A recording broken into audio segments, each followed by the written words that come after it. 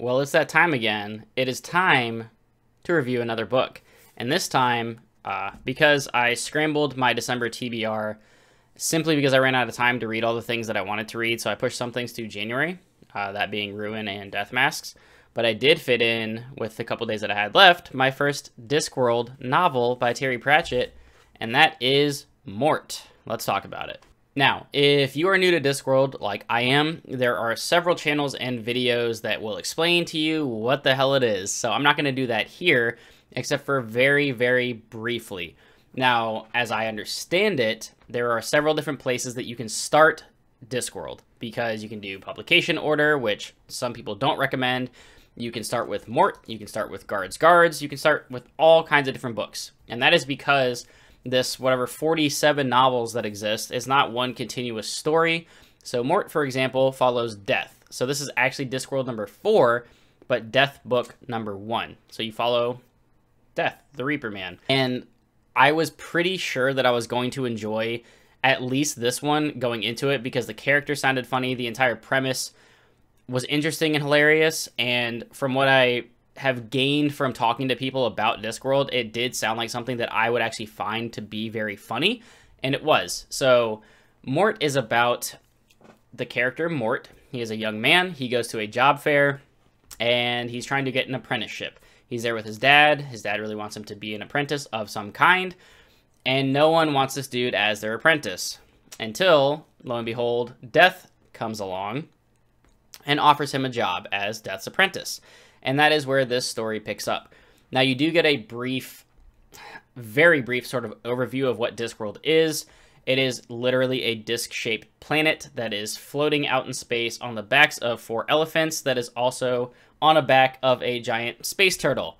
It's pretty weird. And it is actually a flat planet, so you can fall off of it and, I guess, out into space. Correct me if that's wrong.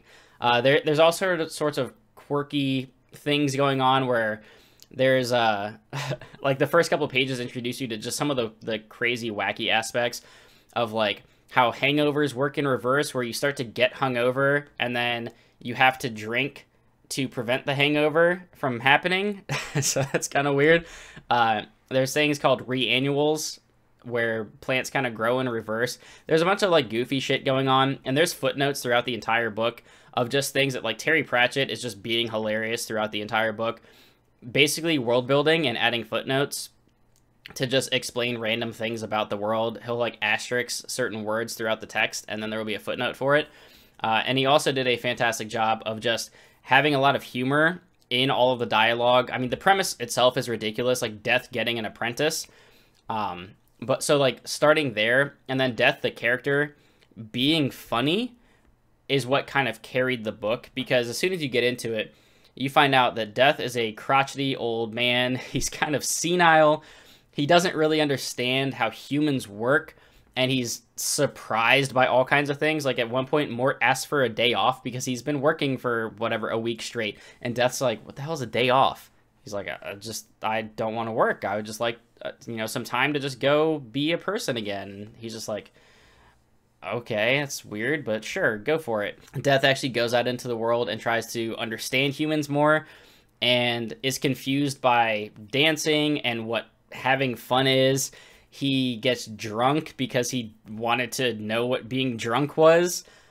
He doesn't understand sadness, so when he's talking to Albert, who's kind of his butler at Death's estate, he's I forget the exact way he says it, but he's trying to think of like what word describes what he's feeling, and Albert's like, it's sadness, and he's like, I am sadness. Death has an adopted daughter, which that's just hilarious, because why not? Death has a daughter. I think you can't really spoil a book like this. One of my favorite scenes was, so because Mort takes a day off, Death wants to take a day off, and he actually takes like a little hiatus, and while he's gone, Mort kind of has to fill in for him. So he's going out and responding to these different situations where people are supposed to die, and Mort, this is like a minor, it's a spoiler, but like it's not going to ruin the book for you, so turn away if you don't want any spoilers whatsoever, but it's just kind of a funny thing that happens. Mort prevents someone from dying, And because he did that, he kind of throws everything off.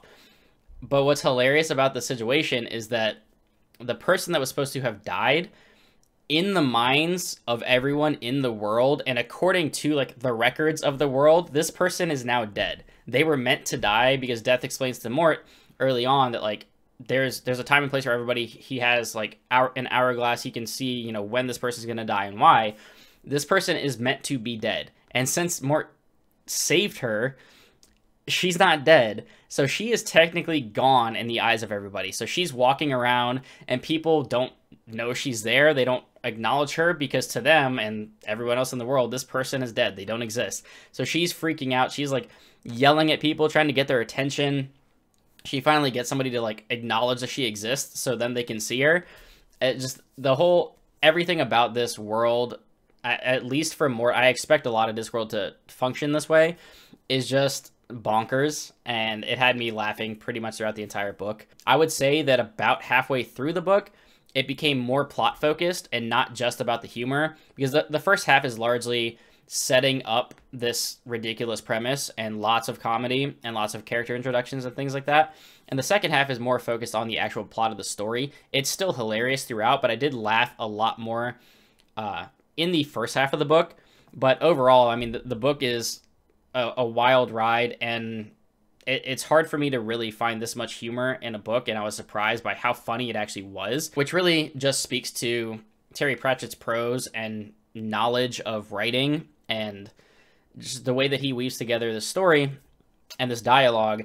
And he'll even just drop like knowledge on you when it's not even being funny. He'll just say, like, there's certain parts of this book that are almost like philosophical in a way and just incredibly intelligent. There's commentary within this book that I wasn't really expecting out of this silly premise. My favorite line, let me pull it up. Mort is asking Death about history, and he says, "History isn't like that. History unravels gently, like an old sweater. It has been patched and darned many times, reknitted to suit different people, shoved in a box under the sink of censorship to be cut up for the dusters of propaganda, yet it always eventually manages to spring back into its old familiar shape. History has a habit of changing the people who think they are changing it.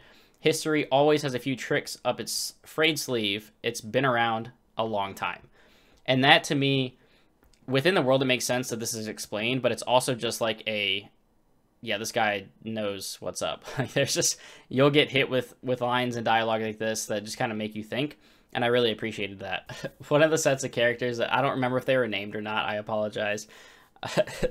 Mort is basically about to be mugged by this group of people, and in the text they're swearing, it looks like, because there's like a bunch of dashes for the words, but then Terry Pratchett writes, and they pronounce each of the dashes flawlessly or something like that.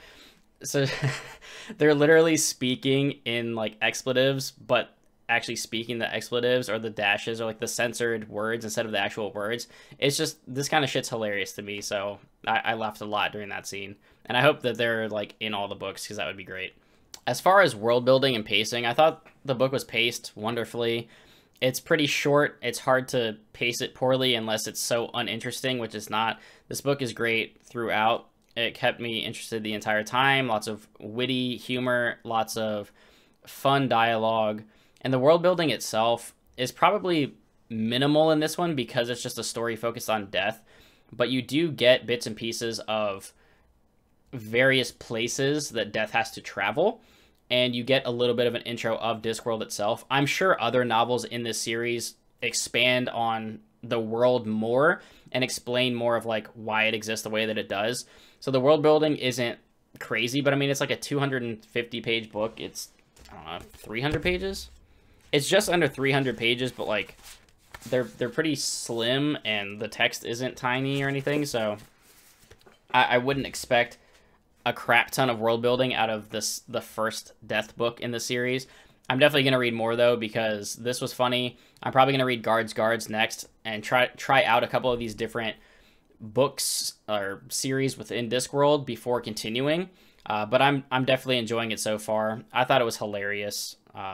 If you're into any kind of absurdism or wacky setup, but also like a good mix of sort of like heartfelt moments and just intelligence, Terry Pratchett, hats off to you, because this was a lot of fun and a great introduction to Discworld.